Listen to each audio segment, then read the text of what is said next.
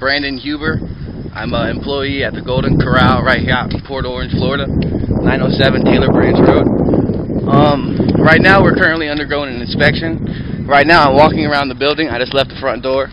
I'm walking up to the dumpster. Apparently, what my company likes to do to get ready for inspections is put their food by the dumpsters.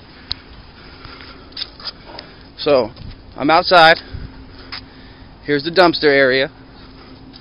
I'm walking into it right now. And this is what my company likes to do with their food for inspection. This hamburger meat. Look at all these flies. It's disgusting. All this food. All these baby back ribs. To me, this is disgusting. This is what my company likes to do to get ready for inspection. They like to put their food by the dumpster.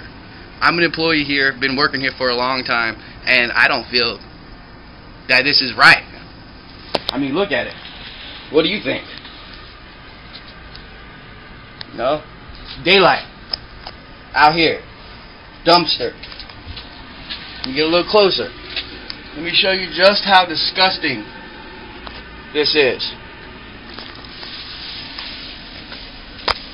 You know, all you can eat ribs by the dumpster.